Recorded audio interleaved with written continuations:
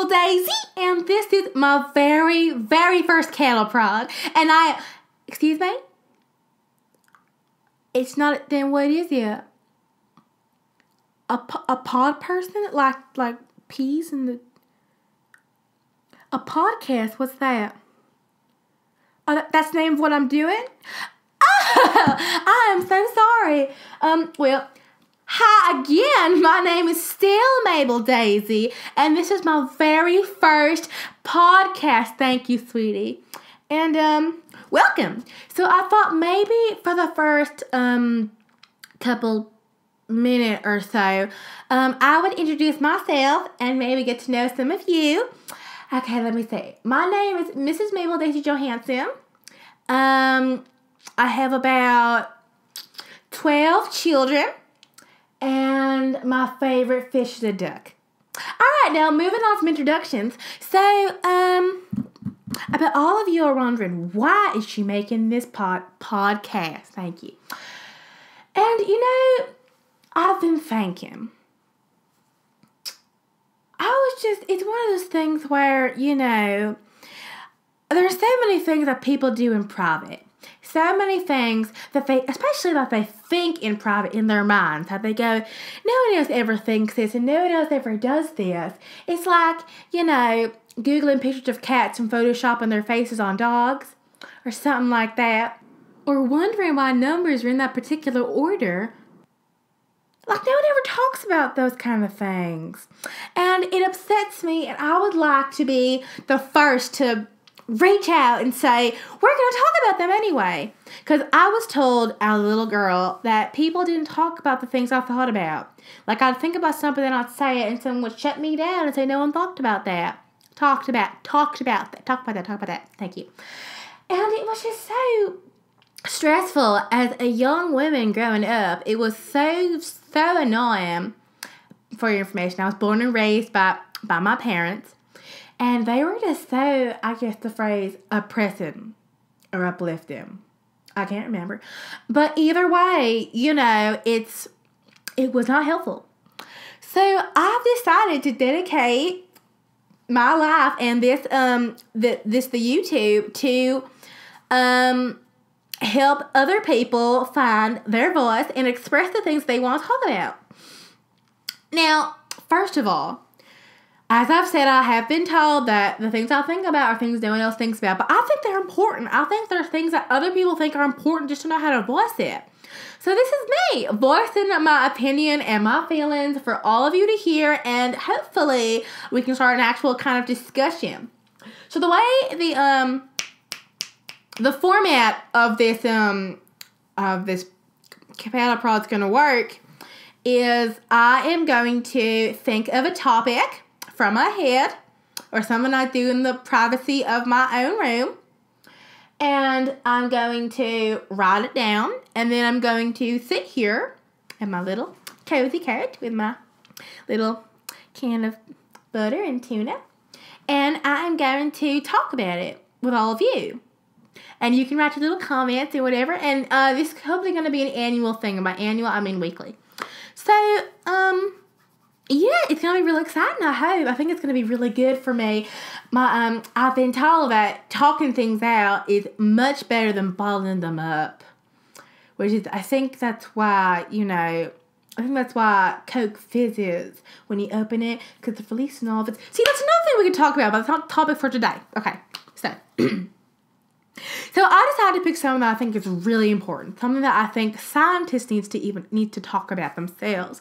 I think this is something that is of vital importance to discuss and wonder about, because I'm taking a walk and I look up and I go, that's something very curious. We should all be discussing this together as a society. This would be something that we should be learning about and studying, and I'm really curious. So. Oh, and also, I'm going to give my own input to the answers, because, that's the only way to really talk about something is if you assume otherwise. So, to start off this little, pod of mine, well, I'm sharing it with you, so it's ours. That's so cute. I have a very, very important question. Now, if anyone has the actual answer to this, or my answer turns out to be correct, I would like to know. That would mean a lot to me. especially if it was correct, because so I can report it to Obama and all those really important people in the White House. Okay, so what I want to talk about, which I think is very important, and we should all be stressing over. I mean, not stressing, but being curious about every so often, taking a walk and go, what's that? Oh my gosh. And the question is why? Bear with me. Why street signs are green? Ever thought about that? Now, seriously though, like, think about it. Have you ever seen a street sign that is not green? I mean, at least in, this half of America. I'll take that as a no. So, because I've never seen a street sign that wasn't green. And I want to know why. What is up with this? So, that's why I'm asking you. All right, so here's what I've come up with. Now, this is what I got. Okay, so the sun creates chlorophyll that fills up the leaves in the trees, and it makes them green. Now, what I figure is there must be some kind of reflective surface off of the street signs that absorbs the color of chlorophyll or has the same making of a leaf, and it consumes that and becomes the color of the leaf. It becomes green.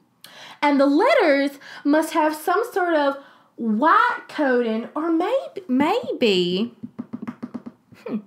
they have some sort of white coating on them so we can still read the sign.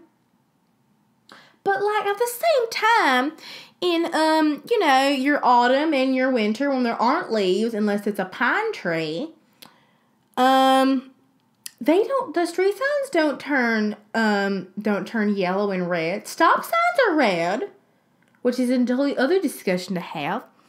But I mean, the street signs don't turn color. So maybe, what if the street signs were made in Mexico? And because there's a lot of sun in Mexico, there's more sun there than we get here in the States. Maybe it hits the leaves and it hits the sign, and then they make a special coating that's white so other white people can see it in the States. And that's, oh my gosh, and that's why black people get lost. And that's why they get pulled over in residential areas, because they can't read the signs. It makes sense. That's why police officers are saying black people can't read. That makes so much sense. Oh my gosh, I just thought racism. Wow, that was intense. Well, I hope you enjoyed this discussion. I hope this is something that you will be talking about. I hope that all of you have wonderful days, nights, and dinners. And this will hopefully be a continuing thing. If you have any questions you would like me to discuss or anything that you think about on your own time, just let me know, and I'll consider thinking about talking about it. And yes, thank you for tuning in and paying attention to me. And I will see you later. Okay? Alright, so I'm Mable Daisy, and I will see you all next time on my cattle prod.